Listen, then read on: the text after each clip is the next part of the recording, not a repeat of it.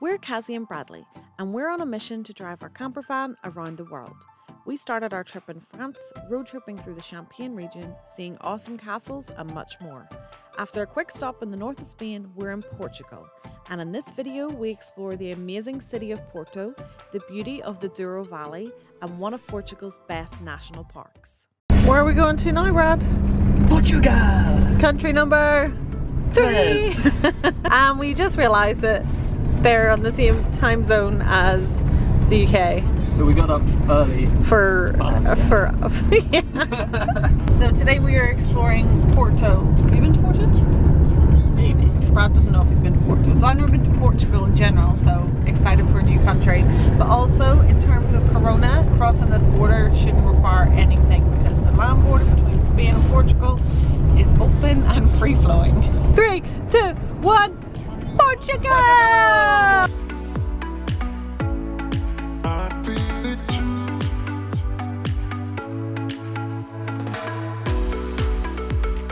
We decided to stop off in Lidl to get a few bits of shopping for the rest of our trip and ended up finding the best supermarket ever.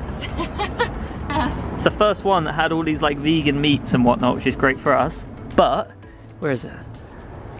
That is the first supermarket Ever. that sells cachaça outside of Brazil. And this is the best drink in the world. Yeah. No doubts. If you don't know what caipirinhas are, then Google it. Or just keep watching this video because we'll probably be having it. We're parked over there and the metro is right here. So we got our tickets, making our way into Porto.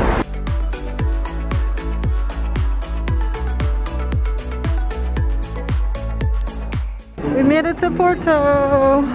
Yes, and I've got like 6 things bookmarked to do. Not doing everything available, but things that we want to do.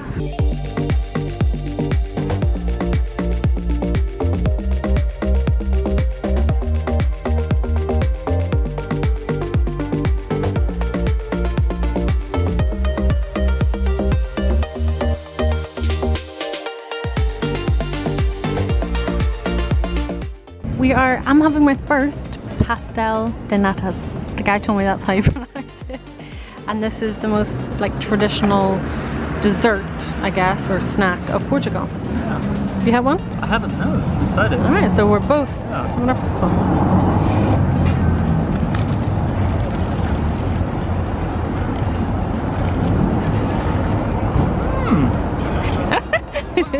Is that true reaction? It was really good. I don't think it'd be that like crispy. Crunchy? Like, yeah, like flaky, but it was really good. You're gonna like that.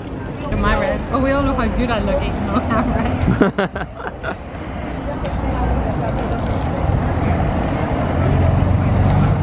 What do you think? I'm gonna zoom in.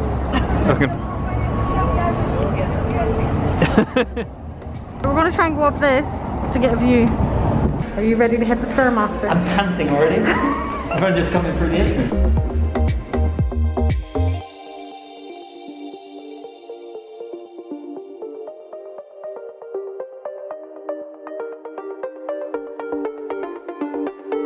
You that say that being a travel blogger isn't hard work. These are the sort of things we have to go through. The views are getting better though. Look at that.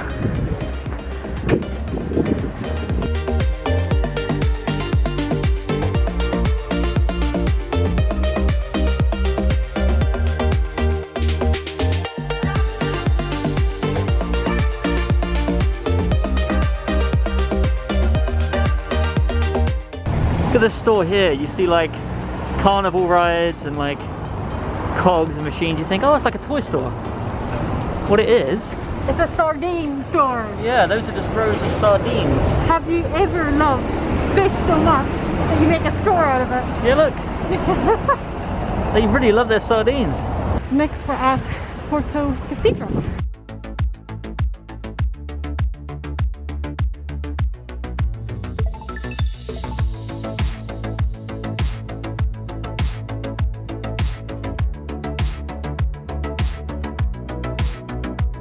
Where's our next location?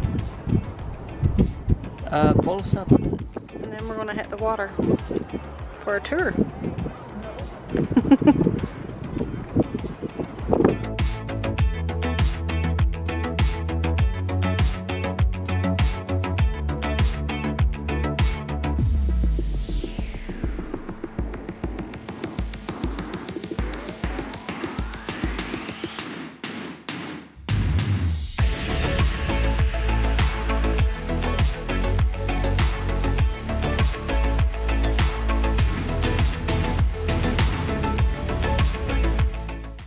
realised it's like 2:30, 3:30. We haven't eaten yet. We're going to go to the front and try and find something to eat. This is a McDonald's.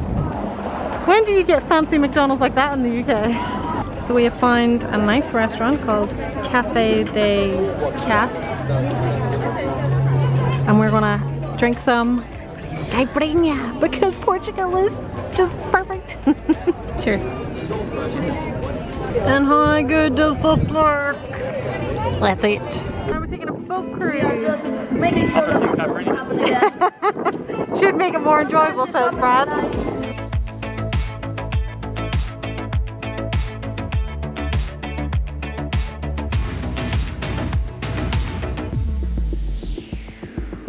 From here we can see the glacier ridge.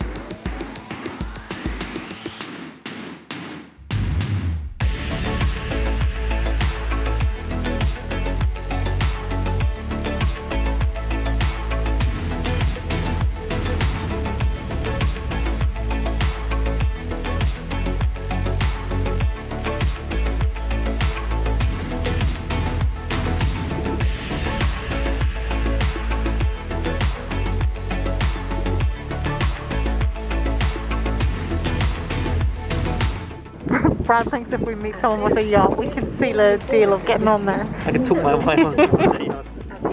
The evening's kind of escalated. Escalating. Well, no, I just mean that we sat back down, we ordered other drinks before this, and now we've got sangria.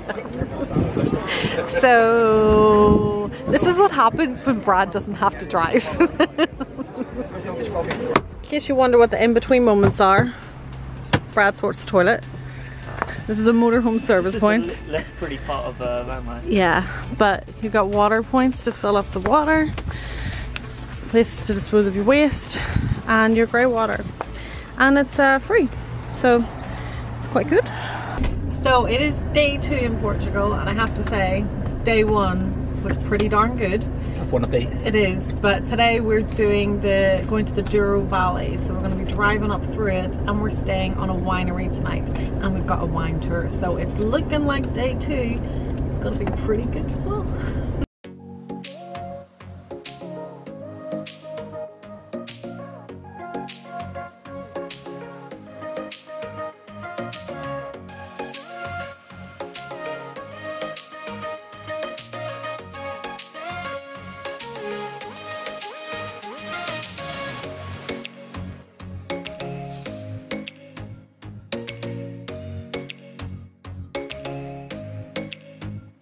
We just had to pull in here, and oh my god, I think I've just seen the best house I've ever seen.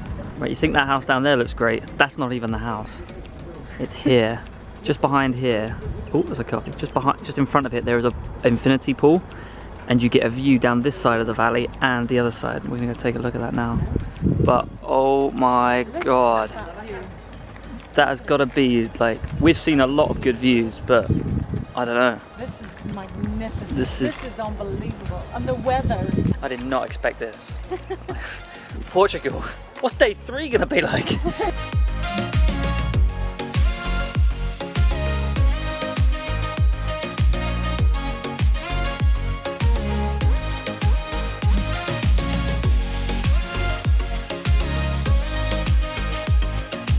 This road trip that we're doing is supposed to be, it's regarded as one of the most beautiful road drives in the world, and if this is what's to come, I'm pretty sure I'll agree with that. I just was not expecting such beauty.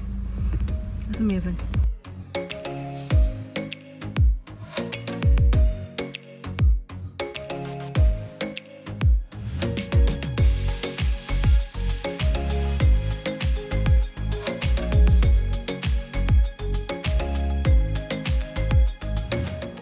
So Bradley has basically decided he's moving here.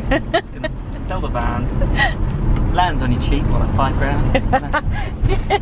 Yeah, but literally it is. Build a pool. Build a pool. A few hundred quid. A few hundred quid. Tennis courts, obviously. That's cool, cool. Another couple of £100. Maybe hire like a family to live there to cook and clean for us. So you're talking tennis lessons. You're talking about less than 10 grand, yeah. Oh yeah. Well, there we go.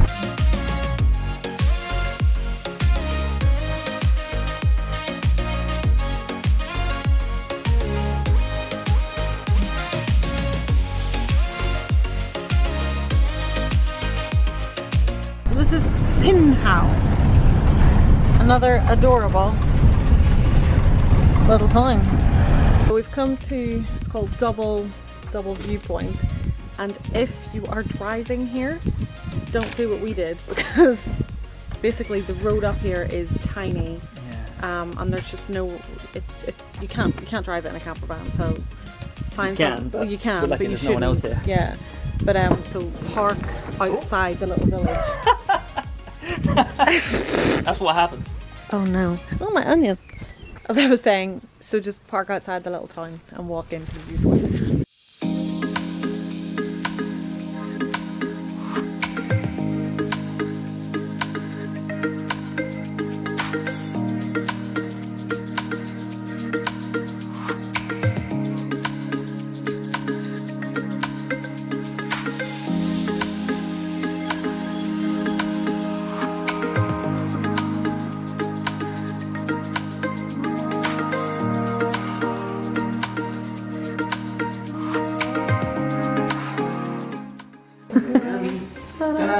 Ooh! Bread and cheese.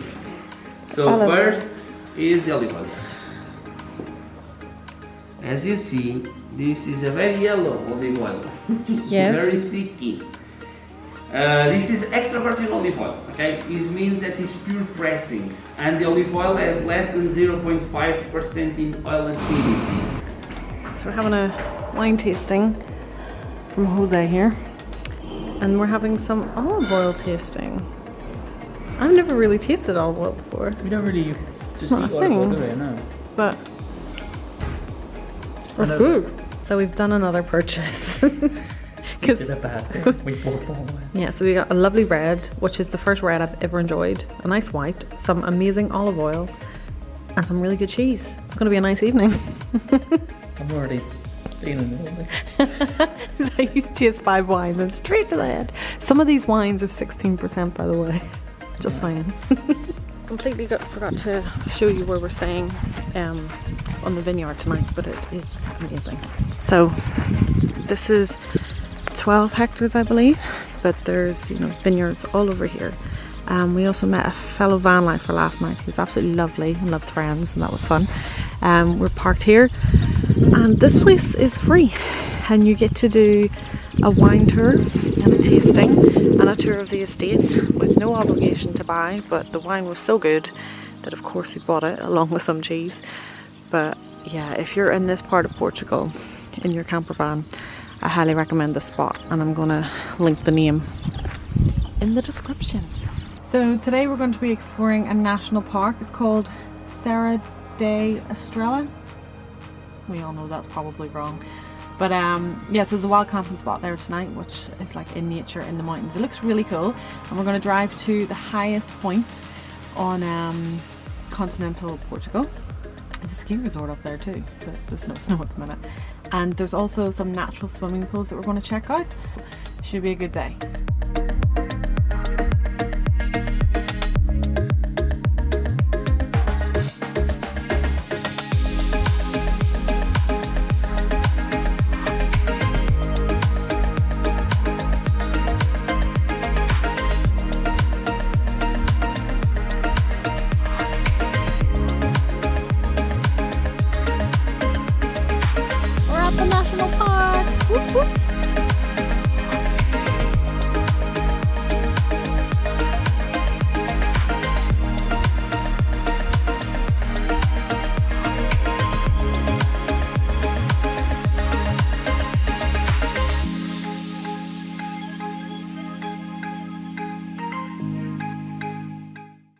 The landscape's just changed. Yeah, we took a turn and the landscape changed again. Look at this. Look at that. It's like we're on Mars or something. There's so much rock.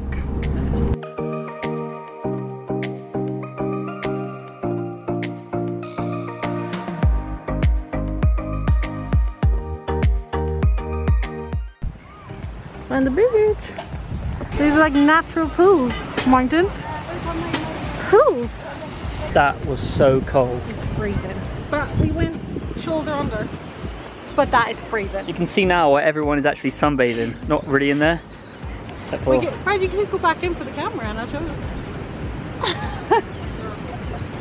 It's not worth it. I know I did it.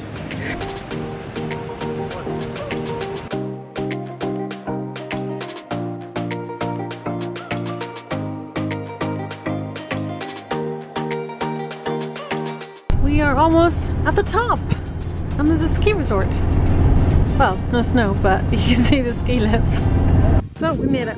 1,993 meters, and we're getting eaten alive. Bugs everywhere. But bugs.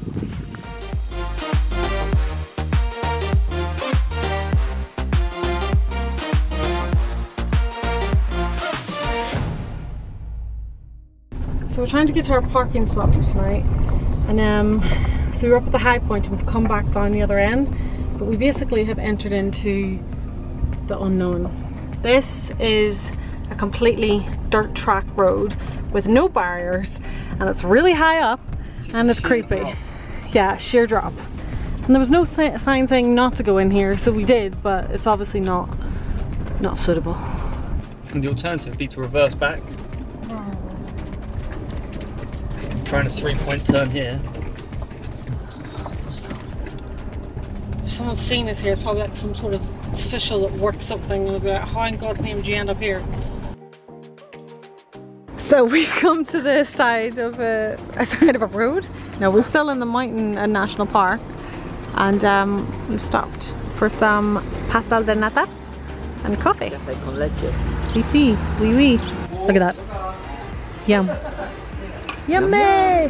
We went in there, we had no food, we just had a cabinet with 2 of them in it. So we have made it to the beach! Well, almost. We're at Nazar in Portugal, which is on the west coast. Famous for its surf waves, the highest ever surf wave ever recorded. Google it, it's terrifying. But yeah, so we're going to be heading down the west coast, checking out the beaches, and heading down south. So I'll leave that video here, and we'll next see you at the beach.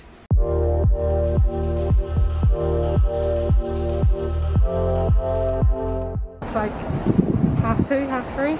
We haven't eaten yet, so we're going to go to the front and try and find... I'm doing this while walking downstairs.